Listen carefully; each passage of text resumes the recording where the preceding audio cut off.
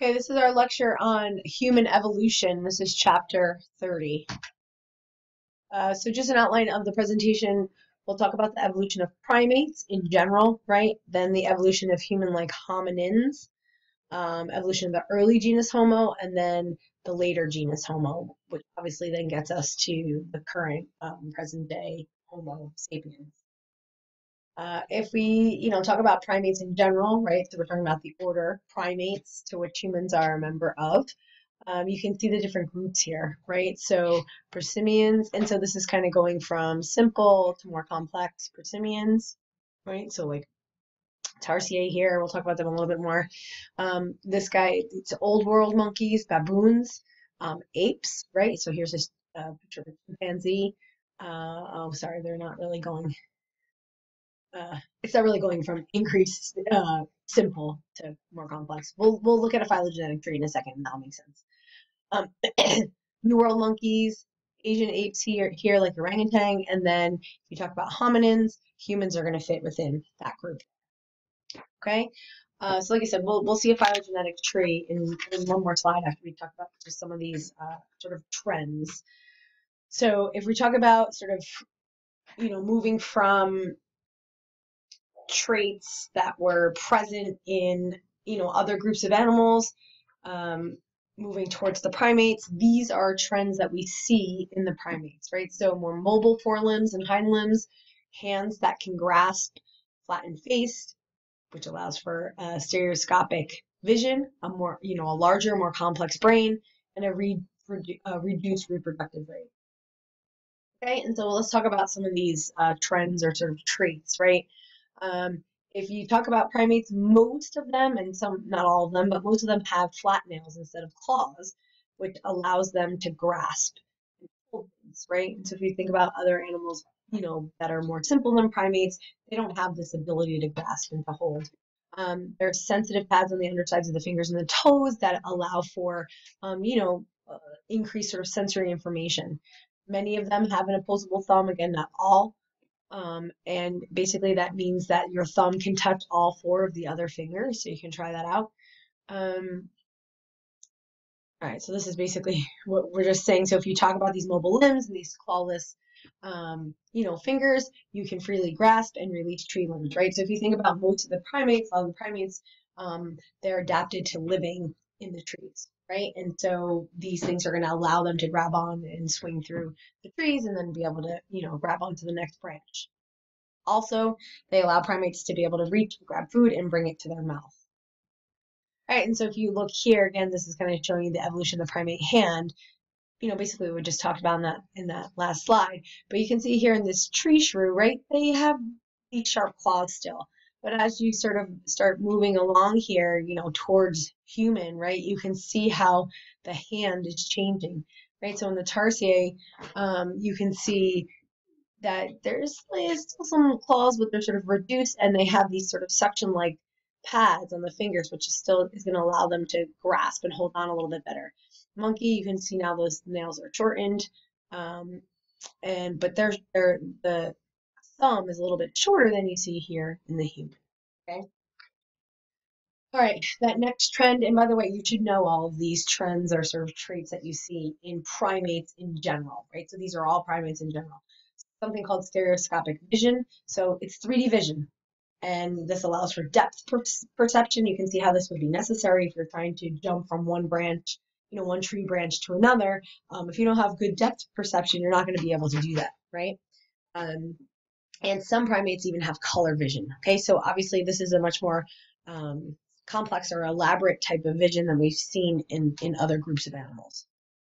Okay, and so this is showing you here too. We talked about kind of I think I'll mention, yeah, along with this too on that first slide, it said about a flattened face. And so if you think about peripheral vision, right, if you have this sort of protruding snout or whatever, you're not going to be able to have this peripheral vision, right? So the flattened face and the reduced snout also helps with vision as well. And now if we talk about the brain, much larger, more complex. If you compare, right, so if you compare the brains from the prosimians, that more simple group of primates, which is composed of the lemurs and the tarsiers, those their brains are more simple, not as complex as those as apes and humans. So as we move to more complex types of animals within the primate group, you see a much larger brain. That larger brain can process more sensory input, right? So you're able to get more information in and process that information. And so portion of the brain that's devoted to sight is larger. Again, if you have more complex visual information coming in, you need to have a more complex brain that's able to process that information. The portion of the brain that's devoted to smell is smaller, right? Because these more complex animals don't rely on smell as much. They're relying on sight more. A portion of the brain devoted to communication is much larger than we've seen ever before. Okay, and so this is allowing or sort of supporting primates to live in more social groups and to have sort of more complex interactions and more complex types of thinking. And we'll talk more about this as we go through. Reduced reproductive rate was the other one. So you're gonna, you have a decreased rate of reproduction. One, because these, primates are gonna live longer. It also takes them much longer to develop, right? To develop, you can see this here, lengthened gestation time allowing for forebrain development. Because that brain is so much more complex, it needs more time to develop. Therefore, the development is much longer, right? So you're not going to be able to handle multiple births because of this, okay? Also, with the development period or the early developmental period being longer, also the juvenile period of development is longer, right? So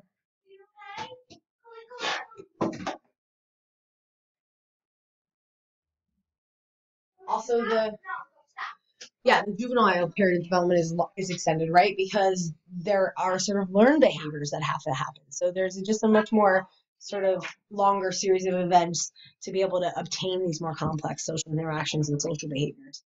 That's necessary.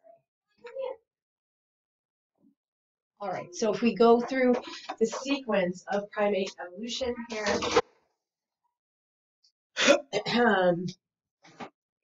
believe that hominins, to which humans and there are other species that are very closely related to humans, those are believed to have first evolved around 5 million years ago.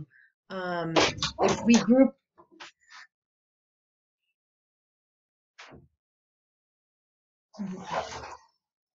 all right, sorry about that. We're back here. So these are terms that group these primates together. And so obviously a lot of them, the names are similar. So you just have to kind of, might take a little bit of time to kind of study this, and I'll show you it. It's also on the phylogenetic tree. So if you're talking about the group hominins, these are humans and species that are very closely related to humans. If you group together the hominins, the chimpanzees, and the gorillas, those are grouped as hominines. Then you have hominids, which will include hominines, all these, and then also the orangutan.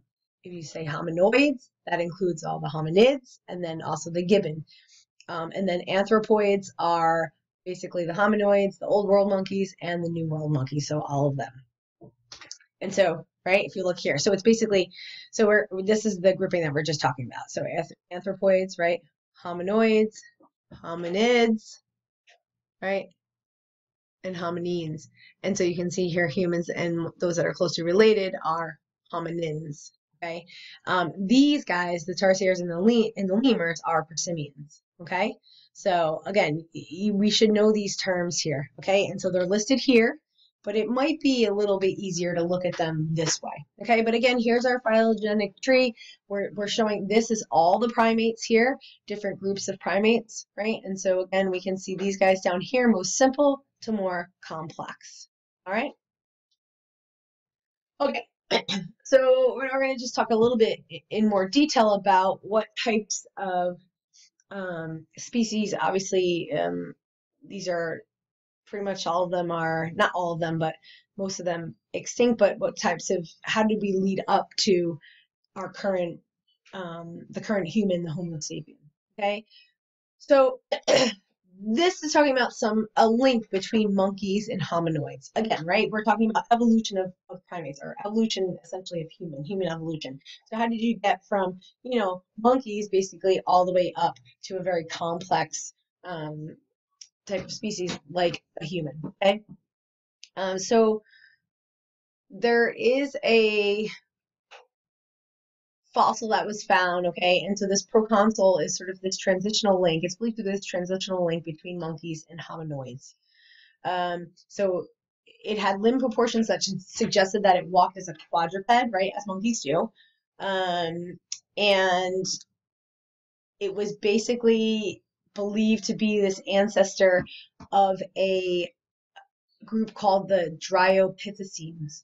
Okay, and so it was believed that hominoids arose from these Dryopithecines, and that these guys came from this ancestor called the proconsul. Okay, well, again, we'll kind of talk a little bit more about things like this as we move along. So if you look here, this is showing you the skeleton of a monkey compared to this guy. So you basically can see changes, right, and differences between the monkey and the skeleton here. And so it has sort of some monkey-like features and also ape-like features. Again, this is why it's sort of believed to be this sort of transition, moving from monkey to ape, and then eventually we're going to get more complex from there. And so, right, it has short forelimbs, narrow rib cage, quadruped lifestyle, all monkey-like, but then you start to see some other things that look more ape-like. So a flattened vertebral column, lack of a tail, right? Mobile shoulder joints, and a larger brain relative to body size. Okay, and so again, the reason why we're talking about this is a fossil that was found, and that is believed to be this sort of transitional link between monkeys and apes. Okay, if we start to talk about these prosimians that I mentioned before, if you go back to your little phylogenetic tree here, we're down here. Okay. So these guys were the first type of primate to diverge from basically that common ancestor for all primates. Okay, again, most simple of these primates. All right, now let's talk more about the evolution of the hominins. Okay, so again, you know, as I've been saying basically sort of all along in most of these chapters, we now with DNA data and other molecular data, really our ideas of evolution and have changed, right, based on that evidence in terms of where, you know, things were derived from. So this is kind of what this is mentioning. So again, this is sort of ever changing as more and more evidence comes along. Okay. If we look at some, no, however, obviously we still get information from fossils, right? We then take those fossils and we can get DNA from those fossils and then basically sequence, right? So we can take like a Neanderthal, we'll talk about, and I'm sure we've heard of Neanderthals before. Basically, we have the entire sequence of the Neanderthal DNA, right? And so then we can compare that DNA sequence with the current human DNA sequence, you know, genome, and we can look for changes and look for differences and similarities. And that's changed a lot of what we know. All right. So if we look at some fossils of hominins, they have to have, right, if you're talking about it being a hominin, it has to be able to stand erect, right, and basically walk on 2 feet. So you're going to see bipedalism, so you don't no longer see the quadruped. Now these, if you're a hominin, you're a biped, okay? And so that's what this is also mentioning here. If you're talking about the differences between humans and apes, a lot of the skeletal differences are because of being a biped versus a quadruped. Okay, so if we again, you know, look at these groups that we've talked about these sort of names before, right? Here's the order primates. If we look at these different groups here, so the family, right? Hominidae, which is hominids, and then you can have these subfamilies in here, okay? And so you'll so these hominins, we basically break up into sort of early and later hominins, okay? And so we're going to talk about some of these species, and there's fossil evidence and stuff like that. So we'll talk about some of the characteristics that they're believed to have. And then if we now get into the genus Homo, right, we can talk about early Homo, right, like Homo habilis, and again, we'll talk about these guys. And then the later genus Homo, again, you're going to see, you know, a larger brain size, right, more, you know, culture and social interaction is evident in the later genus Homo. And so this is, I just mentioned Neanderthals, right? These are part of the later genus Homo, okay? So these guys are hominins, and obviously wherever you see Homo, this is the genus, right? And this is the species here. So these are earlier species in the genus Homo, and these are later. Okay, so if you take a look at this, and I will tell you that on the next exam, if we're you know, I do ask you questions about the human evolution and about some of these species here. I do usually provide you with this so that you have a little bit of a reference point and are able to interpret this, okay? Rather than memorizing the sequence here in terms of what species was around earliest versus latest and memorizing these names, I really don't think that that's necessary, okay? So I think that this is a pretty helpful figure to look at. Puts a lot of things in perspective here. So one, it's showing you some, you know, skulls that were found from some of these different species, and you can see how they're very different, okay? Also shows you, obviously timing-wise, right? So how many million years ago these different groups were around. Okay, so anyway, you can see here, right, these are all the, if you go back here, these are all the hominins, right? And then you can see where it starts the genus Homo. Okay, so if we start talking about Ardipithecines, okay, so these are human-like hominins, earliest versions. Again, if you go back here, right, we mentioned these here, okay? So keep kind of referring back. And so we're mentioning two different specific species here, but we can just kind of talk about these Ardipithecines in general, okay? So these are two different species that we've identified. So approximately the size of a chimpanzee, so pretty small. They have a pretty small head and brain, actually a smaller brain than the chimpanzee. They walk direct, but they still spent most of their time in the trees.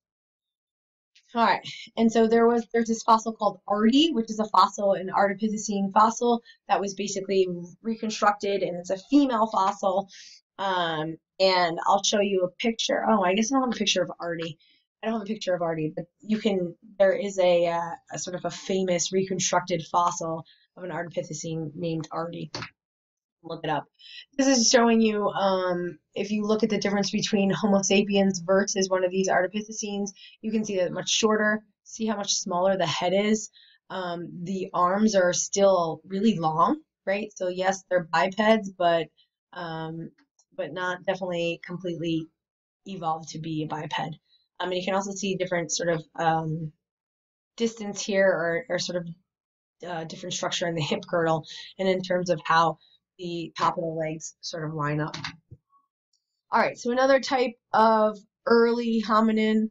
No, are we early or late here? So if we go back, right, now we're talking about a later human-like hominin, right? Australopithecines. Okay, so we talked about some Ardipithecines in general, and now we're here. Okay, so again, keep flipping back or keep a copy there to keep this in perspective so you know where you're at. And so these guys are believed to evolve and diversified in Africa about 4 million years ago until about 1.5 million years ago. And so possibly direct ancestor of humans. They display something called mosaic evolution, where you basically see that different parts change at different rates at different times, right? So like they have some parts that are more ape-like and some that are more human-like. Okay, so small brain, which is ape-like, but they're walking erect, more human-like. And again, obviously, you're going to see more and more changes as you move along. Again, pretty short, right? Larger than the chimpanzee, though. Larger than the, sorry, I didn't mean to change that. Larger than the Ardipithecines, right? A little bit larger. Okay, but still have a pretty small brain. They are believed to consume some meat. They use very, very simple stone tools to scrape meat from bones.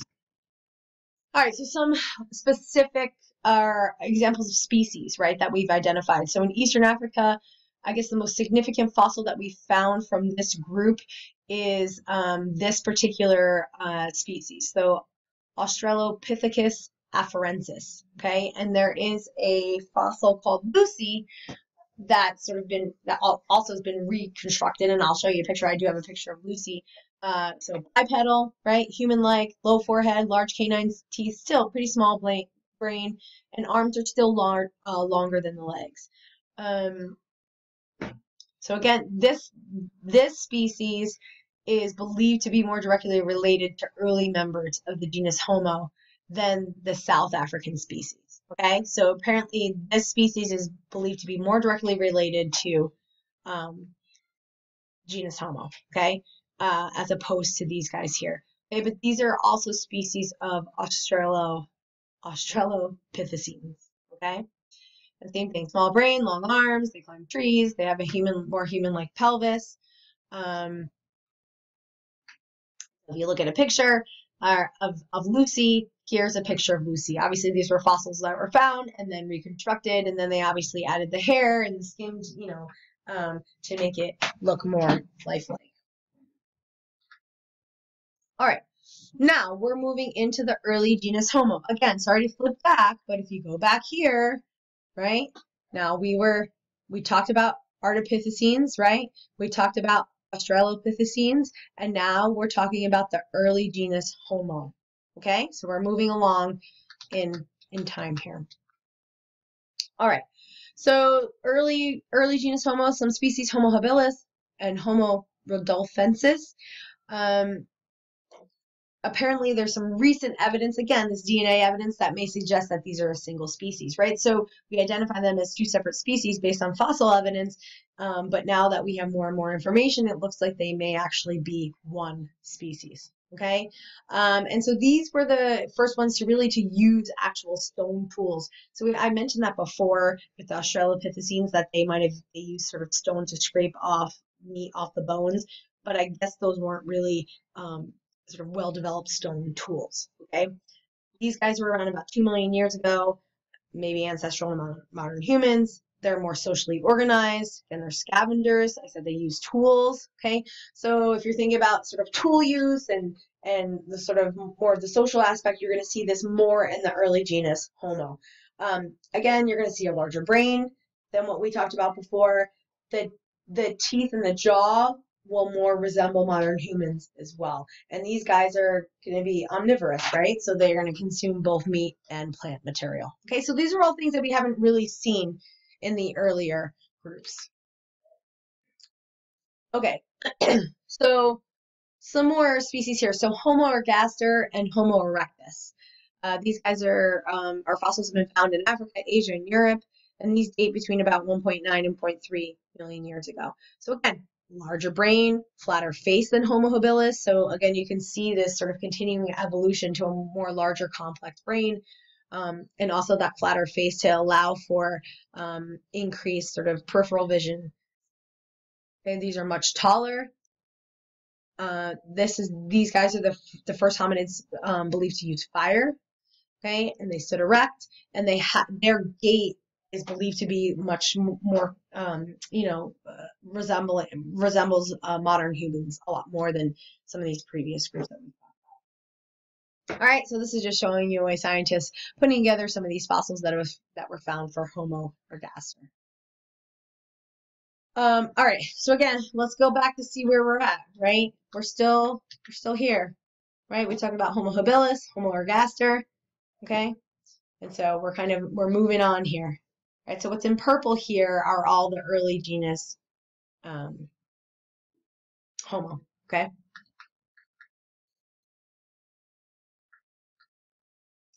All right, so here is another species that was found. So I guess this is sort of maybe a newer discovered species, right? So 2004, there was an 18,000-year-old fossil that was discovered, okay?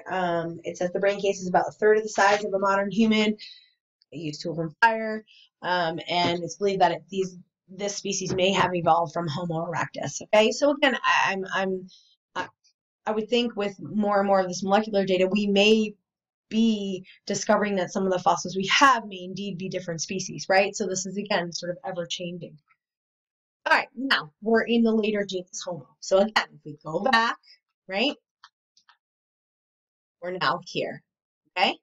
So we've moved in to getting closer and closer to human or to Homo sapiens. Okay, so if we talk about Neanderthals, right, these were first discovered in Germany's Neander Valley, and hence why they were named that. The skeletons date back about 200,000 years ago. They have these massive brow ridges, protruding nose, jaws, teeth, and they're really heavily muscled.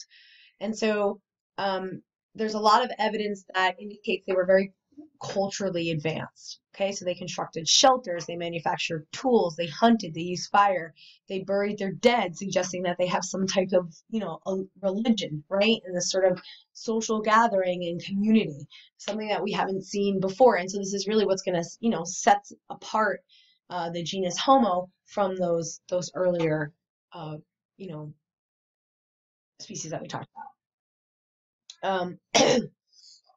Now, so Neanderthals are a separate species, right? Okay. If you talk about Cro-Magnon, and you probably have heard you've heard this term before, these are actually designated as Homo sapiens. Okay. Now, again, they're going to be, they're still different than the current Homo sapiens, but they're believed to be the same species. Okay. They made advanced stone tools, right? Now we're going to see the development of language. They were hunter-gatherers, right? So they collected food from the environment rather than domesticating animals and growing food. They were also really good hunters. And so we talked about, the woolly mammoth and the saber-toothed cat, I shouldn't say tiger there, that were around during that Pleistocene epoch, right? And that it's believed that humans, right, or Homo sapiens had a role in the extinction of these large mammals because they were such good hunters, and they were obviously, able to sort of outsmart these large animals. So again, just a little bit more on kind of the tool use and the language. Again, these are much more sophisticated tools than we talked about in earlier species. So compound tools, knife-like blades, they could actually use these tools, or you probably want to call them weapons, to kill animals from a distance. I mean, you would imagine they would have to have a pretty well-developed, knife or spear to be able to kill a mammoth, right, or a saber-toothed cat. If we a little bit more in the language, okay, a much more highly developed brain allowed them to perfect language, okay, and so again, they could communicate better, right? They could solve problems, together, and so they had a lot more power in terms of what they could do because of this. There are also evidence of cave paintings and these depictions of animals that they did, and so you can tell that they had a much more complex way of thinking. Also, with the Cro-Magnons, you also saw this rise of agriculture. So we said they were hunters, they were gatherers, but they also basically, farmed, and they could, it's sort of the beginnings of agriculture. It says full dependency on domestic crops and animals didn't occur until about 4,500 years ago. But so these guys still hunted and fished and gathered, but they also grew their own food as well. Okay. Yeah. So once some of their other, food sources weren't available, it's believed that they started to, depend more on agriculture. So again, if they weren't or didn't have as complex of brains as they did, they wouldn't have been able to probably make that change, right? So because of having that ability, they were able to then turn from being more hunter and gatherers, right, to the agriculture, because they had to, find a way to survive. And so that larger, more complex brain gave them that ability to adapt to that. Okay. All right. So this is just showing you some pictures of the cave paintings of the Cro-Magnon. Again, you probably heard of these before. Okay. If you talk about, obviously we know there's a lot of variation within the human population, right? And so these are just some sort of hypotheses about human variation, which probably all makes sense to you. We probably could have came out with these hypotheses ourselves, right? That obviously for skin color, says white skin ensures vitamin D production when UV intensity is low. And dark skin is protective against high UV of bright sunlight, right? And so these are adaptations that have occurred depending on the environment that, we live in. Body shape and environmental conditions, yes, you see this as well, right? So colder regions, animals have bulkier builds. In In colder regions, we also see shorter limbs, digits, and ears. Again, these will help regulate body temperature because there's not as much surface area to volume to basically, or that ratio isn't as high, and so it's easier to regulate body temperature. All right, and so this was showing you kind of this difference in sort of colder temperature where you're going to see the shorter, stockier build versus a lean, taller build in warmer areas. And then obviously showing you variation in the human population, which I'm pretty sure you don't need a picture like that to know about human variation. This is just to kind of add, this is the last slide here, right? So this is some, sometimes I'll leave this out altogether, but this is basically hypotheses that are sort of have been devised to explain human evolution and put together the sort of genetic evidence that has come about. So it says replacement model pertains to the origin of ethnic groups, right? So it's this hypothesis proposes that all modern humans have a relatively recent common ancestor, right? Cro-Magnon, who evolved in Africa and then spread to other regions. And so it says variation is less among modern populations than among those older human populations. And there has been a lot of DNA evidence that have showed that that differences among human populations are consistent with having a common ancestor that wasn't that old, right? That's no more than 1 million years ago. Yeah, and so anyway, there's evidence to support this hypothesis here. I'm not going to ask you about this replacement model and this hypothesis. Again, I think it just sort of reiterates the point that more and more of this DNA evidence that we obtain is going to change what we believe to sort of be the sequence of events if we talk about evolution, and where maybe different species migrated to, and then what species from there evolved from them. And so again, this is ever changing. So I think this also kind of points that out. I'm not going to ask you about the replacement model or about this Lewontin study. If you're interested in it, you can look it up a little bit more. But this was one particular study that looked at some gene variation in geographic groups of current humans, and then use that to compare to some of the DNA information we have from those older groups. And then it helped to explain the sort of migration patterns of some of these groups. All right. Thank you very much.